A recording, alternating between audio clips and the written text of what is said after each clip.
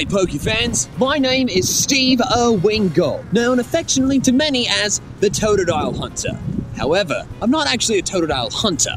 I'm more of a wildlife expert and preservationist. And because of my expertise, I've been called out here today to deal with a massive Totodile outbreak here in the city, which is not good for multiple reasons. Of course, there's the problem of overpopulation, which is always an issue, but Totodiles also have a nasty bite, and being around this many people, not a good thing. So our mission today is to wrangle up as many of these Totodiles as we possibly can in order to relocate them to a more hospitable habitat. And in the process, we might find some especially rare, alternately colored Totodiles to wrangle up as well.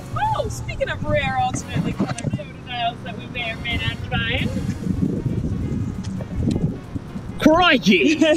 So now to understand our mission for today, let's head out there and rescue some Totodile. So before I've even had a chance to find any Totodiles, one of the eggs that I was incubating has started hatching, which is great because that means I can incubate another egg and get some quick distance on it. Oh, it's a little penguin. You are far from your home, little guy. All right, so here we are. We got 2 Totodiles right here.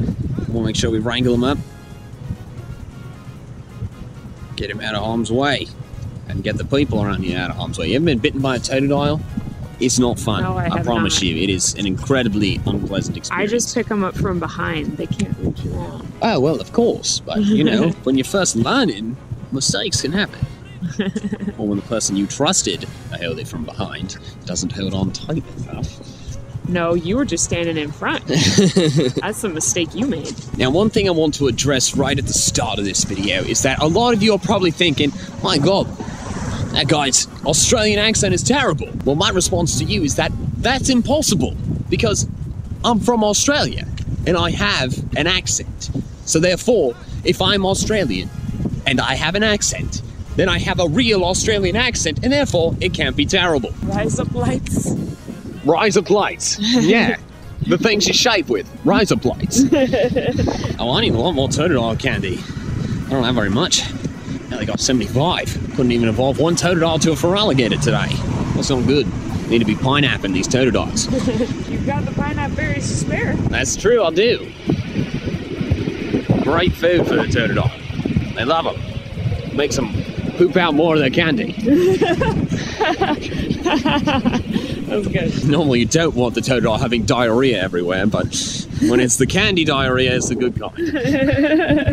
I must say, this is one of the most beautiful days I've ever gotten to experience while doing wildlife work. It is a balmy 70 degrees Fahrenheit, which normally I know I should be saying it in Celsius, but I'm converting it for my American viewers. You're welcome.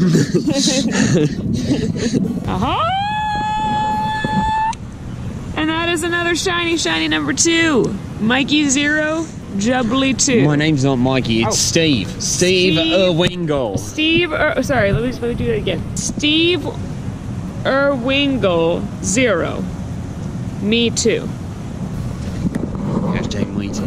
Pokemon wildlife can be weird sometimes. There'll just be a bunch here, and then everything but a worm and a bird will disappear. And they're just gone. Don't know how they do it. It's honestly very impressive, but also really annoying. Oh, there, they're back. Totodile, come on. I'm trying to help you here. I'm gonna put you in a swamp. You're gonna love it. It's gonna be much nicer than this university campus.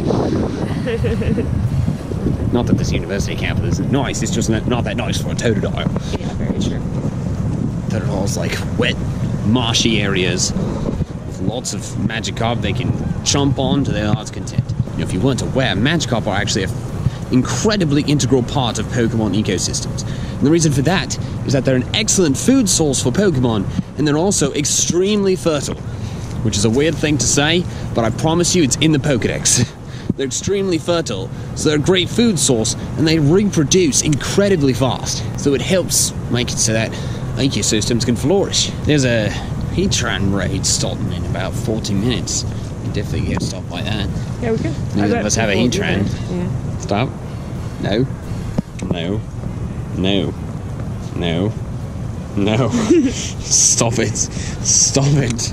So in less than a minute, this big legendary egg's gonna hatch and we're gonna do our first ever Heatran raid. We've never done one before. Should be interesting. Hopefully it's not too difficult to catch, because I like one, but I don't want to go out for others later.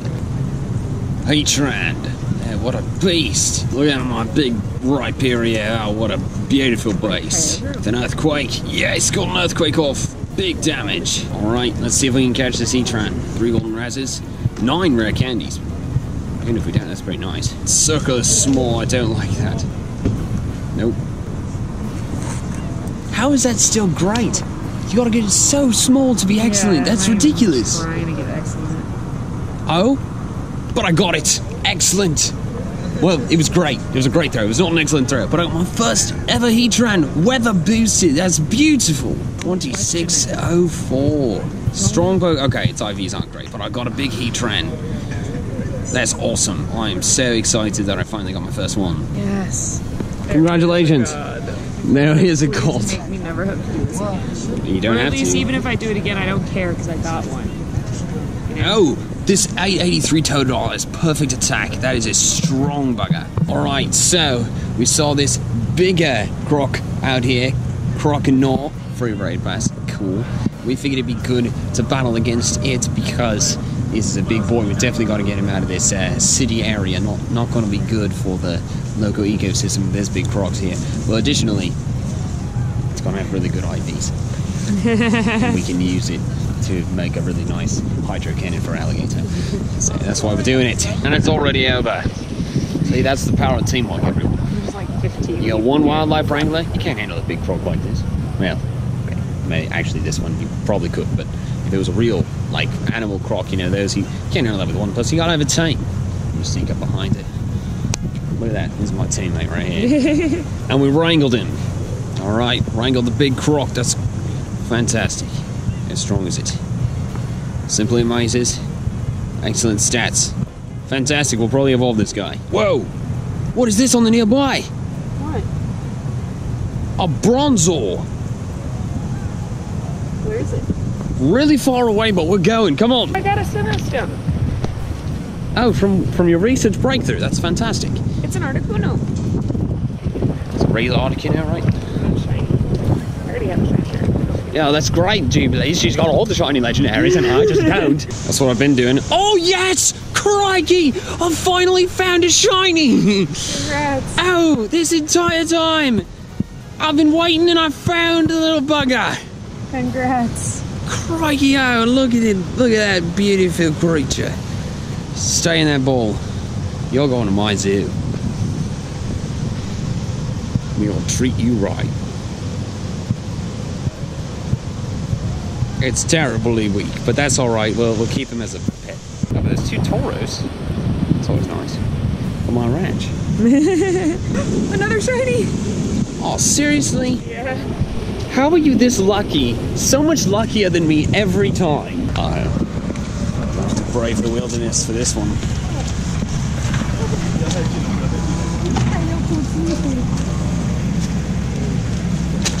Oh boy. And there it is. Alright. Finally found it. First Bronzor I've ever seen. Rare species.